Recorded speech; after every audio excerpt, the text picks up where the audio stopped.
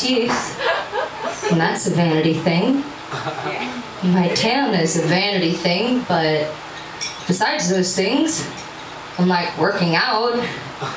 I'm not a vain person. And I feel like maybe that's the implication with the word buff.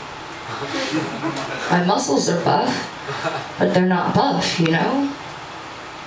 I get what you're doing with your girls, Colette, because I have read the Odyssey. And I think you have crafted a very sophisticated piece of synchronized swimming.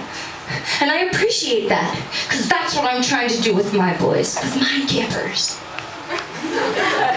You can sing anywhere in a note, you know? But my boys, bullseye.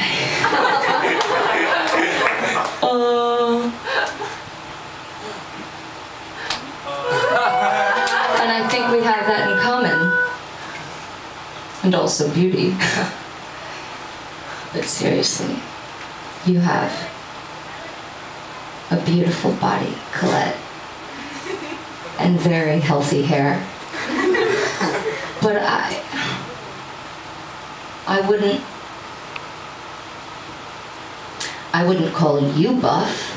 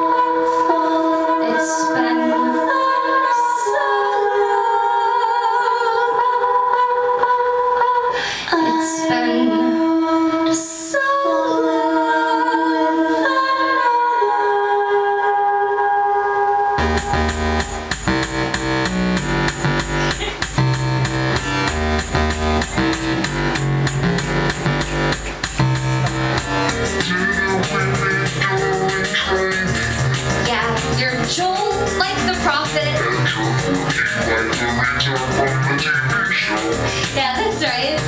And you're from Baltimore. Well, it's providential, we should meet. You're the only other one here that doesn't eat meat. I forget, are you vegetarian or vegan?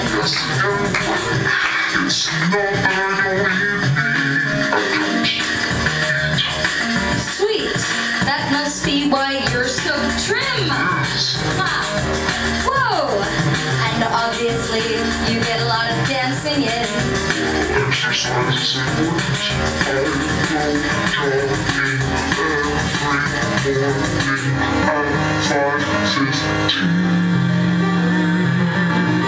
I always wanted to take up jogging.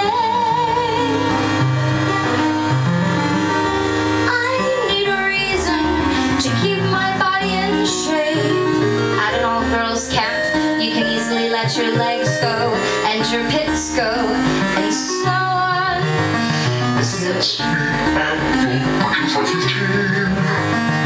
Let's meet at the Virgin 515.